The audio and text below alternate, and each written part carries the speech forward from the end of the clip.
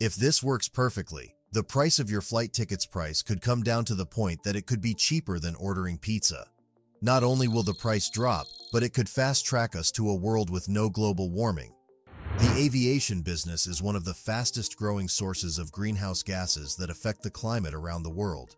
It is responsible for almost 2.4% of carbon monoxide emissions and releases other dangerous gases into the air. And as air transportation grows, this percentage goes up. This is where electric plasma jet engines come in. They are poised to be the answer to global warming and the future of the aviation industry. But one question, what is a plasma jet engine and what does it do? Okay, that's two questions. Let's start with a little physics on the states of matter. We have 4 states of matter: solid, liquid, gas, and plasma. Almost everyone knows the first 3, but the fourth one, not so much. Plasma is a medium that allows electricity to flow through it. It is made up of almost the same number of positively and negatively charged particles.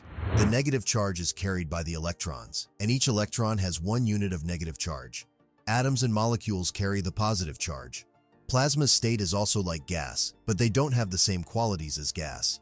Plasma doesn't have a set volume or shape like gas, but its electrically charged ions allow it to conduct electricity and respond to a magnetic field. Another interesting property of plasma is that it glows when it comes in contact with electricity, which is kinda cool. Fun fact, all the visible matter in the universe occurs in the plasma state and makes up most of the universe. The sun, stars, interplanetary, and interstellar spaces live in a plasma state. Even the northern and southern lights and lightning itself are also made up of plasma. Heck, some TV sets and lamps have some human-made plasma. It's basically everywhere and has multiple use cases. In such, NASA uses artificial plasma for various activities in space. NASA planes have used this technology to control their altitude, take precise control of satellites, and do low-thrust maneuvers.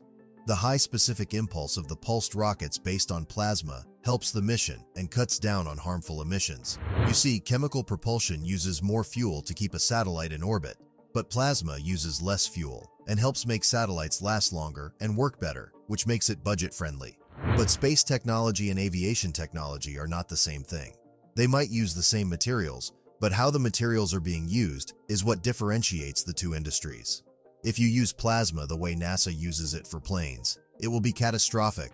As a result, different ideas have been put forward for how planes could use this technology. Some ideas revolve around using electricity and air injection to make plasma. The electric plasma engine concept is that electricity will convert directly into thrust by using microwaves to turn compressed air into energy, which is then turned into plasma propulsion. This technology is just starting out, but early results look positive. If it becomes big enough to support an airplane, it would be a game changer and could help stop the global climate emergency. Researchers at Wuhan University's Institute of Technological Sciences in China have come up with a prototype device and written a study paper about how microwave air plasmas can be used to move jets. The team made a plasma jet by putting pressure on a stream of air and then using a microwave to ionize the stream of air. It is a bold and innovative idea that could soon replace engines that run on carbon fuels.